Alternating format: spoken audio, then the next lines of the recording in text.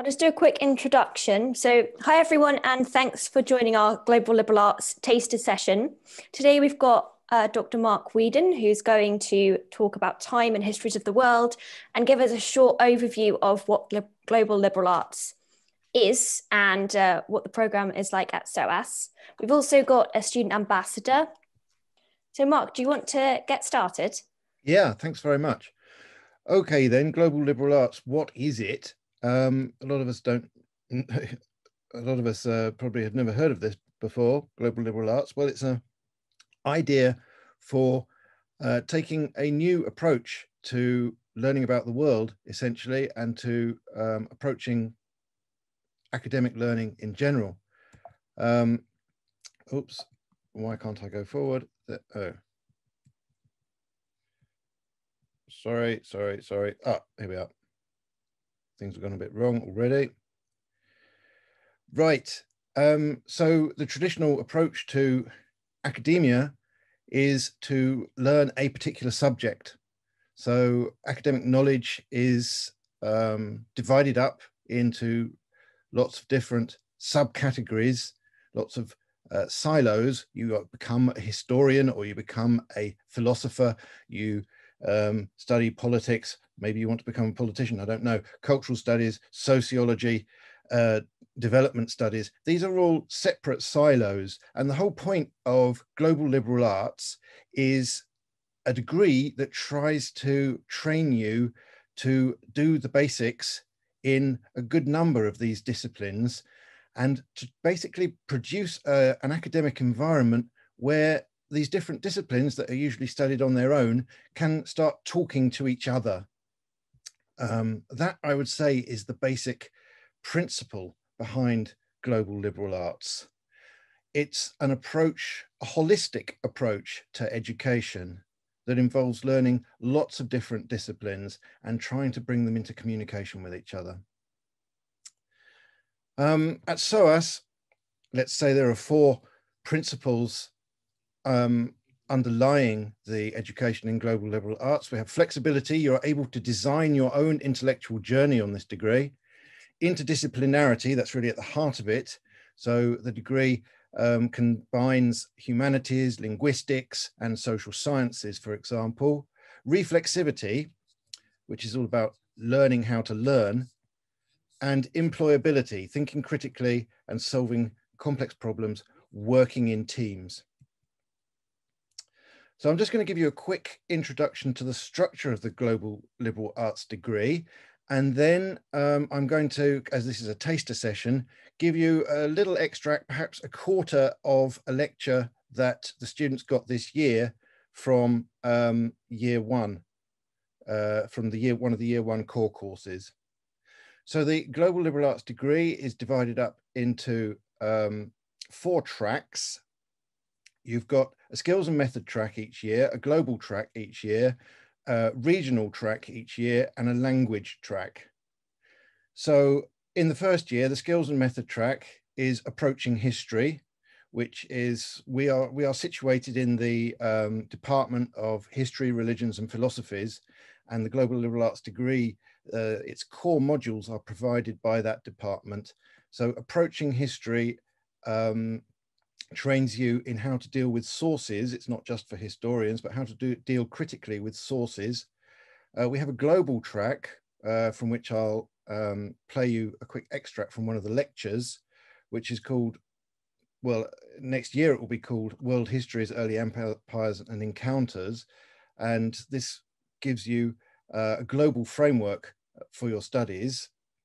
Then you have the regional introductions from various different areas that are covered by SOAS. And then there's the language track. So you learn a language, and we encourage you to learn a language, especially in the first year, because a lot of people who are unsure about learning languages, maybe you should try out a language in the first year, because in the first year your marks don't count towards the end result of your degree. But anyway, we do encourage you to try to learn a language. Or if you feel really uncertain, you don't want to do that, then there are options for learning about language. Year 2, so again, we have the skills and method track, the global track, the regional track, and the language and literatures track. And in the skills and method track, we have philosophies of interpretation and understanding. That's basically a philosophy module, which helps you to learn to think abstractly. In the global track, we have African and Asian cultures in the diaspora, for example, economics of developing countries, ethnomusicology, public international law. You can take a whole range of stuff from throughout the university. And then in the regional track, we have, for example, art and culture in Imperial China. Again, regional choices. And then you can also continue with the language and literatures. And then finally, in the third year, you have the skills and methods track, which ends up with a dissertation, a 10,000 word essay on a topic of your choice. Again, you continue with the global track, with the regional track, and you can continue with language or literature. Okay, so I'm just going to give you then a short excerpt from a lecture that the students were given this year as part of the H102 World Histories course.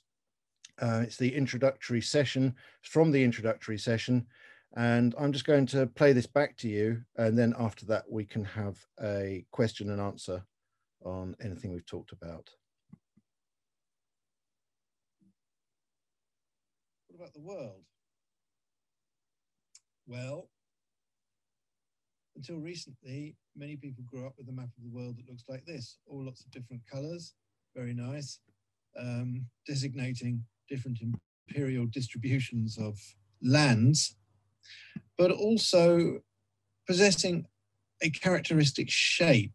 This is Bacon's standard map of the world, which is based on the Mercator projection, which goes back down to the 16th century, I think.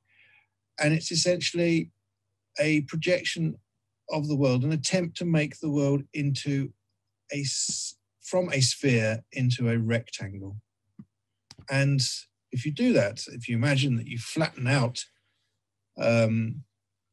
what's been drawn onto a sphere into a flat rectangle, then obviously things are going to get distorted. And that's precisely what's happened here. You see Greenland and Africa look like they're the same size. Africa and North America as well, they look like they're the same size. India looks smaller than Scandinavia, for example. Nowadays, we have a few alternatives to this typical map of the world. The map on the left by Neil Kay tries to show the respective sizes of countries. It's very much about being divided into countries rather than land masses, and does so in a two-dimensional focus, a two-dimensional axis. And you can see there that the problem is you've got all these white bits. So the land masses don't meet up with each other. You can't actually see what's next to what very easily. So that's an accurate map, but it's a rather difficult to use map. The one on the right is a bit of a compromise. This is what's referred to as an equal area map, but it's also been made more aesthetically pleasing or more accessible for us, really. It tries to show the relative sizes of the land masses, but at the same time, it tries to make it accessible as a map that we can relate to, even if there are some inaccuracies. So for example, Antarctica at the bottom there looks like it covers the whole of the world and is absolutely enormous compared to all other land masses. But what we can see from these two maps is how absolutely enormous the land masses of Africa and Asia are, and how much of the world they take up. How India is actually quite considerably bigger than Scandinavia, and indeed of Europe. So this gives us a much fairer representation of the distribution of land in the world, the land masses at least. And one would think, if all things were fair, that Africa and Asia would be the central powerhouses of a world economy because they are at the center and they are the largest. However, that's obviously not the case. And why is it not the case? Well, let's go back to our Mercator map, where Greenland was the same size as Africa. And let's look at our red areas there. This map is from 1907. And at this time, this world was dominated by the British Empire. So, colonialism. This is obviously one of the topics that we're going to be talking about in this course. The British weren't the first colonialists, but they are among one of the more significant. And certainly that's what we get taught in this country, is that the British Empire was an extraordinarily important thing. Indeed, it was. However, considering world history from the perspective of the history of colonialism, whether we think colonialism is a good thing or a bad thing, is in fact to exclude, once again, all of these very large areas which make up most of the world. So colonialism is frequently a distorting lens through which to view history. And in this course, we're going to try and put colonialism in its place. We're going to try and show how there is an independent world in these places that colonialists came to and enthralled to their power, and that these places interacted with colonialism. They weren't just subjected to it. And they changed colonialism. So one of the things that we want people to be able to get out of this course is that these very large areas of the world that we usually only see through a colonial lens have their own histories. And that history frequently needs to be reconstructed by listening to the voices of the sources that come from these areas. Let's have a look at another way of considering history of the world. This is the histo map. It was made by one Robert Sparks in 1931, and there used to be a lot of these kind of things.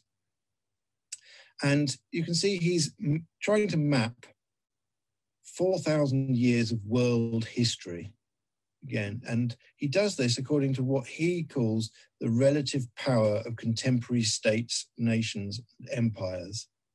So for him, the historical subjects, the entities that make a difference to history are states, nations, and empires. This is something that we would want to question, because states, nations, and empires are not always identical with the thousands and millions of people who live in them, who perhaps don't have a share in the imperial wealth. So here's the histo map. Now, this was written at a time, as I say, when there were a lot of people were doing this kind of thing. And you had a lot of attempts to write a kind of global history that encompassed everything. So there was a famous study of history by Arnold Toynbee, for example, in 12 volumes, that saw the world very much through this kind of lens as a series of rising and falling of civilizations who held power to the detriment and exclusion of other civilizations, or other people, let's put it that way. And it's not surprising that this kind of thinking about history arose in this time. It's very much of its time. The 1930s were the time of eugenics, of racial theory, of so-called racial science. The idea is that you could basically breed humans like cats and dogs and somehow make them better in some sense. Obviously, no one accepts that anymore, that human beings are divided up into races that are to be bred like cats and dogs. But this was a very, very frequent idea at the beginning of the 1930s, during the 1920s, and it was an idea that led, obviously, to disastrous consequences towards the end of the 1930s with the rise to power of the Nazis and similar movements, not only in Germany, but across the world. So this was a very normal way of looking at things. And it's always important when you consider any kind of viewpoint that you ask, what kind of society did this arise in? And how can we understand this viewpoint against the backdrop of the society that it comes from and the kind of debates that are going on at the time? So here we have the Mediterranean people, the Alpine people, the Semitic people, the Alpine and Proto-Nordic people, and the Mongolian people.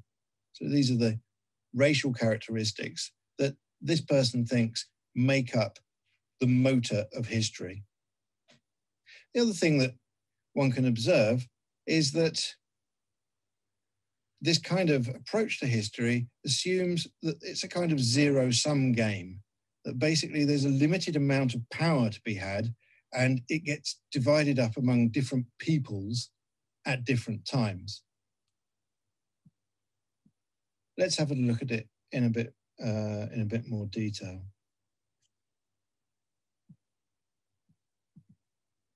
So if we go to the end of the histomap, here we are. United States of America has got quite a lot of power, according to Mr. Sparks. In the early 1930s, probably the most powerful place on earth. You've got England, Scotland, Ireland, Wales coming in second there, possibly. It's like a bit of a competition, isn't it? Let's pan back a little bit further. British Empire, France, so the period of imperialism, essentially, in the 1800s. Following the United States back, we get back to 1600, and there's suddenly nothing there. So there's no United States before 1600. Well, politically speaking, there wasn't a United States until much later than that. But as far as this history is concerned, Americans do not go back past 1600. Now, the British East India Company was founded in 1600. 7 years later, the colonization of America began. And one thing that immediately springs out of considering this map is that all the people that lived in the Americas for all those centuries, thousands of years before the coming of the colonialists, they don't exist as far as this map is concerned, because they're not historically significant as far as the maker of this map is concerned. Again, this is something that we hope to disabuse ourselves of in the course of this lecture, or in the course of this lecture series. As this is SOAS, we are, and as the title of the course suggests, mainly going to be looking at populations and developments in Africa and Asia. However, you can see from this map, it's a very good illustration there, how historical significance is connected to race, and race is connected to nation. And nation is clearly seen to be, or the nation state is clearly seen to be, the vehicle of history. And without having that nation state, there can be no history. So suddenly America just stops at 1600. So let's go back a little bit further. Pan back. Ottoman Turks, Mongolians before them, taking up most of the power, the limited amount of power that's available in the world. Then we go back further, Roman Empire and the Byzantine, or Holy Roman Empire, sorry, and the Byzantine Empire. The Abbasids, Muslim Arabs and Persians, Franks.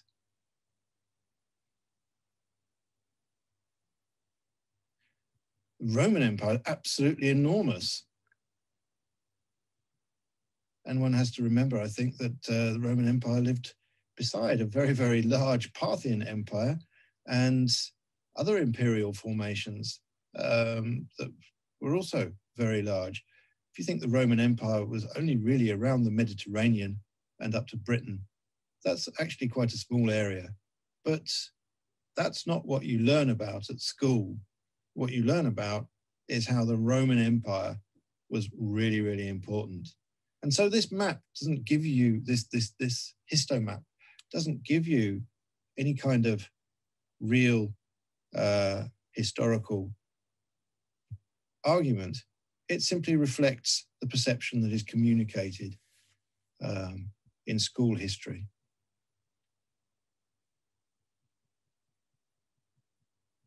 Go back to the Persians and the Greeks. And the earlier we get, you see, the more the focus begins necessarily to shift away from Europe, away from the colonial center.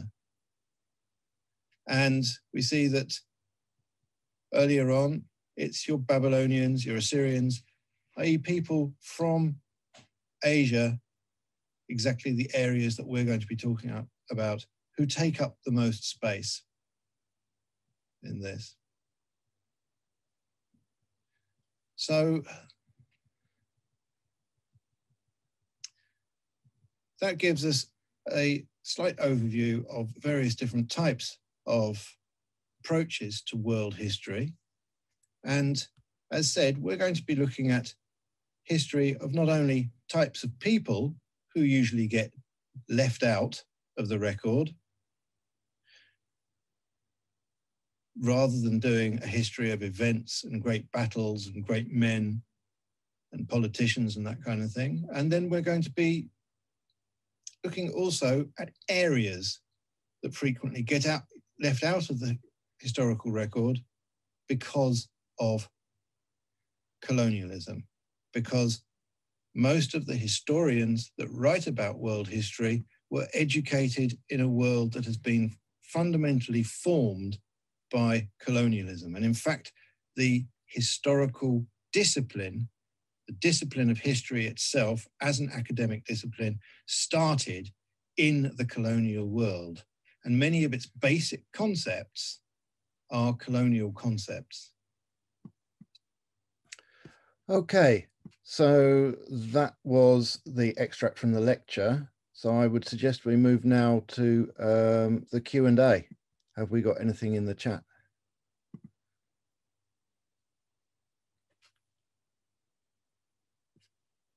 So we've got a couple in the chat and also a couple in the actual Q&A. Right, okay.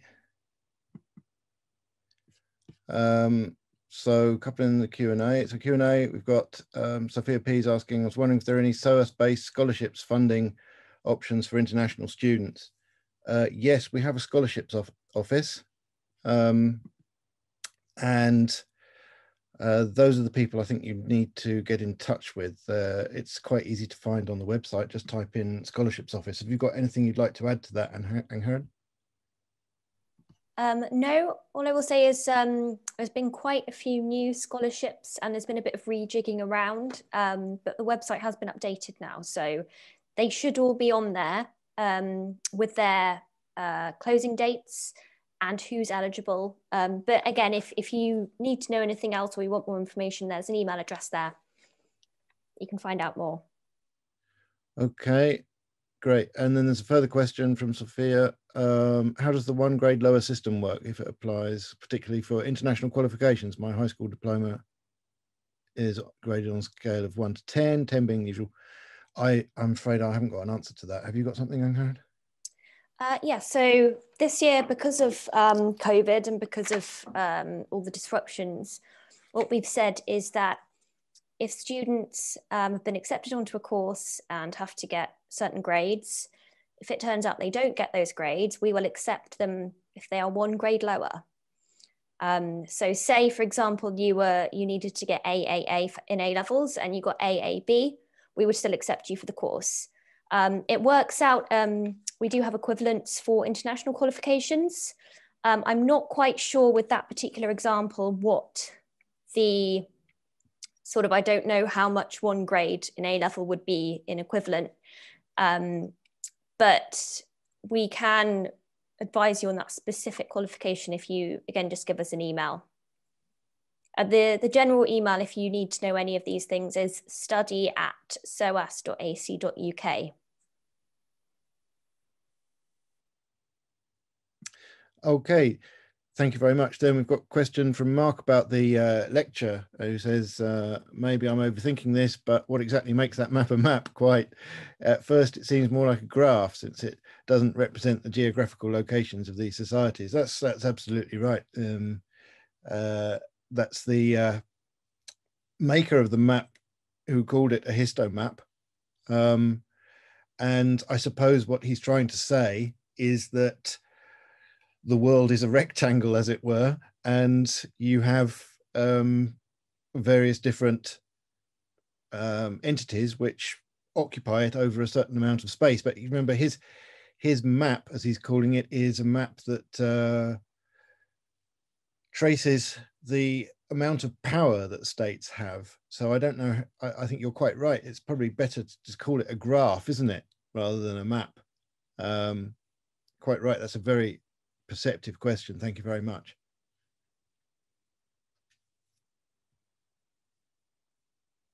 Have we got any other questions? So something in the chat.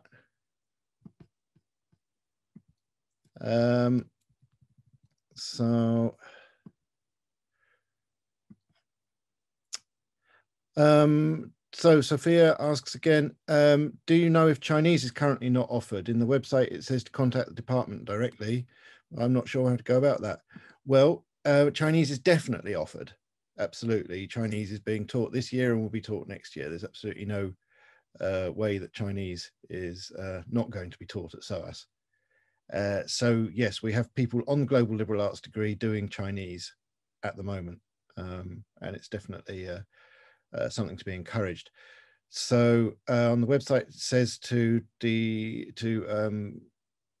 contact the department directly, but you can do that by on the website. There should be a page which says where the main addresses are.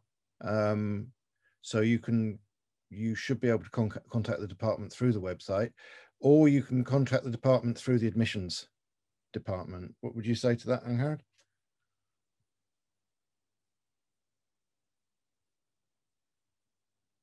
Oh, sorry, okay. I couldn't find my unmute button. Yeah, so again, to contact admissions, just use the study@SOAS email address. Yeah, and comment on the lecture there. So it's like the single story mindset. Absolutely. This is something that we're trying to counteract, that there isn't just one story or one way of approaching any particular issue, whether it be history, philosophy, politics. There are lots of different approaches and multiple factors that need to be taken into account. And it's precisely this kind of approach of which emphasizes the multiplicity of factors and causes and different disciplinary approaches that the global liberal arts degree is trying to train people to appreciate.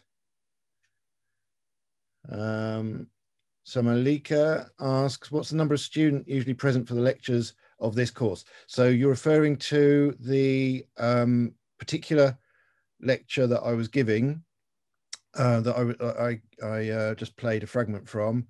So that particular course has 41 people on it, registered on it. And yeah, around between 30 and 40 is the number of students you usually have present for that particular course, the Global Histories, the World Histories course. Are there any field trips involved? Well, yes and no. We are trying to organise a year abroad for global liberal arts. So as we've got a language and literature track, and we do like people to do languages, one thing we want to get going, which has been difficult to get going so far, but hopefully we'll manage it in the next year or so, is for global liberal arts students to have a third year, an extra year that they can take abroad if they want. So it'd be like between years 3 and 4, and they'd go to the country of the language that they're studying. So yes, so that's certainly something that we're trying to plan. Field trips, it depends on the module, but quite a few teachers involve field trips, whether that's going somewhere in London to look at something, or something even more ambitious. So yes, individual modules can have field trips. It's certainly something that we encourage teachers at SOAS to do. Okay. Anything you can't, oh, right, okay. So similar question, is Arabic a language that's offered? Absolutely. Again, there will never be a year at SOAS where Arabic is not offered. So Arabic is extremely popular and continues to be taught. And again, extremely important for global liberal arts. A lot of people take Arabic. All right then. Yeah, is it likely, or the big question coming in here, is it likely that university life will be back to normal in September? What is the current plan? Oh, well, I hope so. I think we all hope so. The current plan is that, yes, it will. But unfortunately, the current plan was that it was going to be getting back to normal by now. But the previous plan, sorry. And that hasn't happened. So yes, we will obviously be depending on advice from the government, but we hope indeed that we will be back to normal by September, or at least back to a format that involves majority face-to-face encounters between staff and students, I would say. The current situation that we have with the online provision of courses has been very difficult for all of us, but also has offered us an opportunity to learn a great deal about how we teach. And I'm sure there's going to be aspects of this that we will keep on.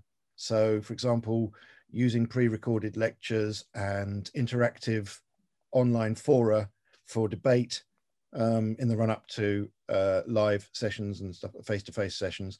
These are things that I think we've learned how to use a lot better. And it's so once we get back to something approaching normal, it's going to be a much better experience that everyone's going to have all round. So it sounds like SOAS doesn't take a particularly realist perspective on much topics. Sophia says, since it looks way beyond just nation states and their power, would you say it's more like social constructivism? Oh, well, certainly social constructivist. Yeah, you mean realist in the terms of sort of philosophy of history. Yes, indeed. I think that's social constructivism, the idea that history is something that is constructed by the historian, is essentially is definitely an approach that we take. And indeed, I would say that I personally, as a historian, find that the nation state is a very restricting way to look at the development of history. So I'm obviously just one historian at SOAS, though there's lots of other ones who take different perspectives. So I don't think we can say that SOAS has a brand, as it were, approach to history or to politics, but you are going to find a multiplicity of approaches. and a great diversity of approaches, possibly greater than you will find at other places, I would imagine. Okay, so we've also got here how Malika says, how is the course taught? Are there regular lectures or self-research based? Both, basically. In your first year, second year, it's going to be more regular lecture based. So you'll have 4 lectures. You have to do 4 modules a year, and you'll get a main lecture in one of those, in each of those, sorry, a main lecture of say an hour, and then a tutorial, which will either be small groups or a seminar with a larger group in each of those as well. So you should be expecting to get, say, 2 hours, 2 or 3 hours per module, and you'll have 4 modules a term. And that's, yes, so that's the basic structure. So we try to get a combination of lecturing and discussion going on, because the discussion is where the real learning happens, essentially. And as you go through the degree, you take courses which are more oriented towards your own research. So once you get to the 3rd year, then you are going to be working for one of your modules on your own dissertation, your 10,000 word essay, which is on a topic of your choosing, essentially, and which is largely based on your own research, but that is research which is guided and advised by an individual supervisor. Okay. Do we have any more, Angharad, that you can see questions? Oh, I've been ignoring the Q&A. Yeah, we've also got a few in the Q&A. All right. So Peter asks, can we take both Mandarin and Cantonese simultaneously? I'm sorry, I don't know about that. I would imagine yes. I would imagine one would be able to develop from one into the other. But that's something you'll need to find out from the department, from the East Asia department. Should we be taught from a younger age about the negative effects of colonialism? I think absolutely we should. But what I was trying to get at in that short extract from the lecture is that whether one thinks of it negatively or positively, colonialism is something that's shaped the way that we think about things. And it's a matter of unpacking this kind of bias that's inbuilt into the way we think about things, and asking where the way we think about things comes from, how the knowledge that we assume to have about the world has been constructed. And frequently the kind of categories that we think in, whether we're doing history, politics, or whatever, are ones that have been largely formed by colonialism. Are assessments mostly exam-based? Well, no, this is something we're moving away from. There is a certain amount of exam-based assessment, particularly for languages. I don't think you're ever going to get away from that. Although it is possible, if people have certain circumstances, then it is possible to apply for alternative assessments. Yes, but we are moving away from a system that is mostly exam-based to one that is more coursework-based, so more based on essays, for example, or other kinds of tests. And it doesn't necessarily have to be essays. I mean, there's all sorts of different types of courseworks that we're introducing. Learning journals, for example, is a very interesting method of assessment that a lot of people are trying out at the moment, and seems to be very effective, where you have to write a few words each week about an article you've read each week, and then you get an assessment on the whole journal that you've written over the year, or at least over the semester, at the end of that semester. So that's Q&A. Yeah, okay. And so we've got another question. When exactly will it be possible to add a year abroad to your 3-year programs? Already now and sometime in the future? Sometime in the future. I'd say year after next, probably. So if you were to start Global Liberal Arts next year, you would probably be able to do a year abroad. I think we need to hear from Medina about the experience of studying at SOAS. Yes, I just feel that, especially with the pandemic, it just feels very short because I'm in my third year now. And so by the time I finish my degree, half of it has been in lockdown. But the time I've been on campus has been great. I've really loved it because the atmosphere at SOAS is so friendly and unlike any other university, because you're surrounded by people who are not only curious about their studies, but also about the world. And especially with the global liberal arts, people that are most likely interested in this are also have quite a world view. So it's good to be surrounded by people like that. So you have great conversations. But apart from that, studying at SOAS and in London has been amazing as well. So there are many societies and clubs you can participate in. The support system is great, whether it's your lecturers, your academic advisors, or the well-being team. So especially in the current climate, I think SOAS has really gone beyond to ensure the students are coping well and staying on top of their studies. Mm-hmm. Thanks, Medina. You've got a question in the chat there. Oh. Let's have a look. I think my chat has disappeared. I'll just try to get it up again. I just stopped screen sharing, didn't I? So that probably messed everything up for everyone. Oh. It says, "Hi Medina, what is the student union like?" It's from Sophia, as well as the club societies.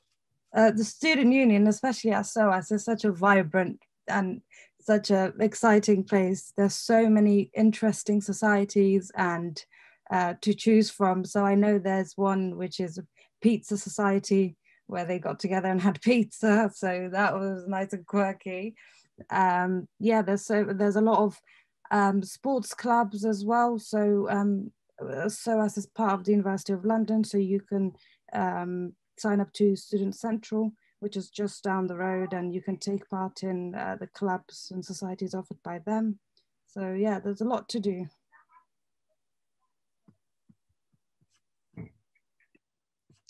We've also just created a virtual tour of SOAS campus. We got a company with drones, and so they've come over SOAS, and you can get a 360 sort of bird's eye view of the campus, and you can then click through to different parts such as the library or the students union. And in these current times where you can't actually get to the campus and see what it's like, it's a really good sort of alternative. So I'll just post the link to that in the chat in case anyone wants to have a look at it. But thank you very much, Medina. No worries, thank you. Yeah, thanks.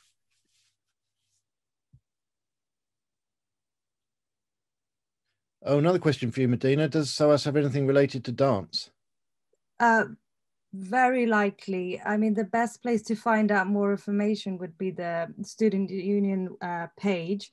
There you'll be able to see a list of all the clubs and societies, but I'm pretty sure there is. Yeah, I'm pretty sure there is.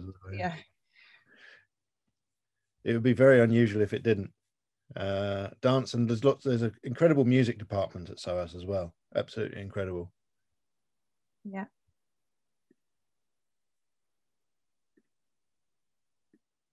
Okay, have we reached the end of this then? I think there's one final. Okay. Oh, hang on. There's two more questions which we probably have time for, and then we'll probably have to wrap it up. Is there a language option of Russian? Oh no, I don't think there is at SOAS. But you can learn it at UCL, and yes, indeed, there is a University of London resource sharing scheme. Well, okay, you can. Every SOAS student is entitled to take at least one course at UCL every year, and not many people do though. But that is there. Yes.